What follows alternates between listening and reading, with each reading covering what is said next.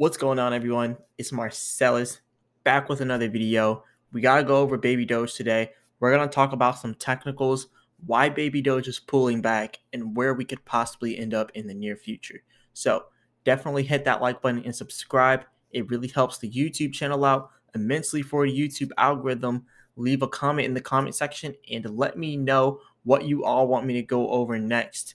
Also, if you want these automated trading indicators, definitely check out the Vital Algo link in the description and use the discount code Marsellis for 25% off. And if you want 10% off of your trading fees for crypto, definitely check out the MEXC Global link in the description. Remember, I'm not a financial advisor. None of this is financial advice. Let's get straight to Baby Doge though. So the first thing that we want to talk about here with Baby Doge is how we pretty much got rejected all the way up here at 3.6. We knew this was going to happen. We've been talking about this on this channel for a very long time, how we have this rejection that was going to happen after we had this pump. We knew a pump was going to happen, and we also knew the rejection was going to happen. So look, now that we got rejected, this is a good opportunity for us to build up more momentum. Now, we are probably going to break this support line. A lot of people do not want to see Baby Doge go to below 3,260, but we're literally inching near it, like closer and closer. So we're probably going to end up breaking that support. But we're going to talk about where we could possibly end up after breaking this support. Because look, when we break this support right here of 3,260, we're probably going to end up going all the way down here to about 3,150, which is really not that far below. So it'll probably end up going in here and then trying to break out again. And if we actually could break out again, then you're probably going to more than likely see Baby Doge pump back up here to 3.7 and eventually just pumping and breaking out of 3.7 and then hitting that 3.8 area. What I mean by 3.8 all the way up here at this Fibonacci retracement is typically it's really around like 3.850, but somewhere around 38.50 is where we're probably going to end up stopping next after our next pump if we can continue to rise from here. So remember, when Baby Doge pulls back, this green area pretty much shows we have more demand there, so there is some support. So we'll probably end up stopping here. But if the support's not strong enough, then you have to expect 3.0 to come next after that if that support isn't strong enough. But we do got to look at what the bears are doing right now. The bears and Baby Doge are in control of the 24-hour market control by 60%. So it's pretty much showing that Baby Doge is 60% bearish. Now, mind you, this is looking at the 15M chart, the 15-minute chart. So whenever we look at the 1-minute chart, which is pretty much the very, very, very short-term chart, it'll show you something a little bit different. You can see all this buying volume here on the oscillator, but let's let these indicators show up. So this whole red area is pretty much less demand. So it's going to be harder for Baby Doge to break out of here. But for the 1-minute chart, you're seeing Baby Doge is only in the 24-hour market control by the bears by 60% when you look at the 1-minute chart. So 1 minute is very, very short term. So we don't even really want to look at that. But what it's pretty much showing us here is we're going to have a very hard time getting past 3.5 all the way down to about 3.3. It's going to be a very hard time for Baby Doge to even get past these areas, but it's possible. Like, we had a lot of buying volume. All this buying volume couldn't even get us past that area because look, we started to buy and buy. We were pumping here, and then we got stopped right here and rejected, and then we started to go down. All this buying volume was a result of that, and we still couldn't break out with all that buying volume. So what does Baby Doge have to do next? We have to pull back to the next support area. So as we pull back to this next support area, this is pretty much all the way from 3.150 all the way up here to about 3.3, 3.2, somewhere around there, 3.2, 3.3. We do have some more demand up here around the 3.250 support like I was talking about. But that's the 1-minute chart. Now, when you look at the 4-minute chart or the 4-hour chart, which is pretty much the long-term chart, which is really what you want to be looking at. You really don't want to do your technicals based off of a short-term chart like the 1M chart. So let's go ahead and look at the 4-hour chart so we could see the long-term for Baby Doge, because that's what most people are here for. Most people are here for the long-term with Baby Doge. Now, when you look at the long-term chart, it still shows that the bears are in control of the 24-hour market control by 60%.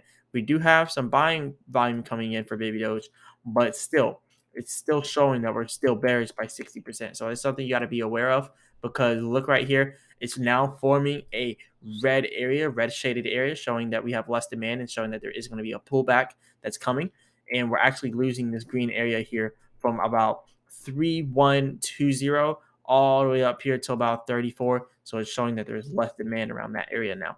But as we pull back, like I said, we could be pulling back here long term. So remember, when we looked at the short term pullback, short-term pullback could bring us down to about 3.0. So now that you're seeing the long-term pullback could bring us to about 2.950 all the way down here to about 2.770. So that would be the long-term pullback. So what you probably see is more demand being met for Baby Doge around this 2.7 area, and then we may have some potential to pump after that. And that's not the only one down there, because if we actually broke that area right there of support, then the next area of support, we always talk about this, the 2.5 would be the next area of support. So that's pretty much what we have going on here for the technicals with the Baby Doge. But moving on from there a little bit, let's go ahead and look at what we got here for the holders. We're actually almost at 1.5 million holders. We're at 1,484,459 holders. So that's actually pretty good, pretty big. And over here, you can see there is a good amount of volume coming in, 16.2 million volume. That's pretty nice. And then over here, we got 11.73 trillion coins burned today, 1.87K new holders today. Now, there is a lot of volume exchange going on inside Baby Doge. Like, there is a lot. So this top one right here, which is the largest Baby Doge wallet, which is pretty much the OKX exchange. And over here, we got this whale came in 5.44 trillion Baby Doge that they just purchased. They got $12 million total inside this wallet.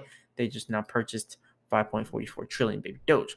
And then over here, you got a huge sale, 30.54 trillion Baby Doge. So 30.54 trillion Baby Doge over here that's actually a pretty big amount of Baby Doge. And this one, that's pretty much all they're holding inside that wallet. And that is a big sale. And then you got 7 trillion Baby Doge purchased inside of this wallet as well. And then next, we also got this $3 trillion buy, 23.86 trillion Baby Doge buy. So yeah, there's a lot of money flowing through Baby Doge right now. But the volume is still more so on the buying. That's what I'm seeing. I'm seeing there's more buying than selling. There is selling going on, but we're still seeing a lot of buying happening in Baby Doge. So I wouldn't be, too bearish with it yet, because this is the billionaire wallet we've been talking about. And every single day they've been buying more and more Baby Doge. 15.7 trillion Baby Doge just now purchased from that $1 billion wallet. Then you got some sales there, but most of this is all buys. We do have some sales here and there, but I'm seeing mainly buys here inside Baby Doge. But anyways, moving on from this, we got some other stuff we got to talk about. Look at this. We are trending on Binance right now. So literally number 9 trending on Binance. This could be a sign that Binance may want to list us soon, because just think about it. Ethereum is on Binance. Cardano is on Binance. PancakeSwap's on Binance. Bitcoin, Shiba Inu. I believe ApeCoin is also on Binance as well. But Baby Doge is not on Binance. Now, there is an option to buy any Binance token on Binance right now, but I think that's through their DeFi wallet. But if you want to get it on the centralized exchange, you can't get Baby Doge on Binance's centralized exchange. This could be a signal that we may be put on to their centralized exchange soon. So hopefully we could do that. And hopefully it's on Binance US too. And this is the proof right here. This is the actual Binance website, Binance.com, trending right here, Baby Doge, number 9. Notice how you cannot click on Baby Doge, but all these other coins, you can click on them. Libero Finance, you cannot click on it. MetaPets, you can't. Catgirl, you can't. But all these other ones, you can. But also, I'm going to do a video on Libero too for one of the subscribers. So big shout out to the subscribers out there. And this is actually for a member. I have everything written on pretty much sticky notes, whatever I'm going to be going over next. But anyways, remember, I'm not a financial advisor. None of this financial advice. Just kind of wanted to go over this and let you all know exactly what's coming up next for Baby Doge. And tomorrow I will be going over that Libero Finance video. And I have a lot of different people that are inside of the members. So this will be for Kenneth Gray for Libero Finance. But yeah, definitely hit the like button, subscribe. It really helps the YouTube channel out immensely for the YouTube algorithm. Leave a comment in the comment section and let me know what you all want me to go over next. And if you want these automated trading indicators, definitely check out the Vital Algo link in the description and use the discount code Marsellis for 25% off. Remember, I'm not a financial advisor. None of this financial advice. As always, I'll be back with another video. Peace.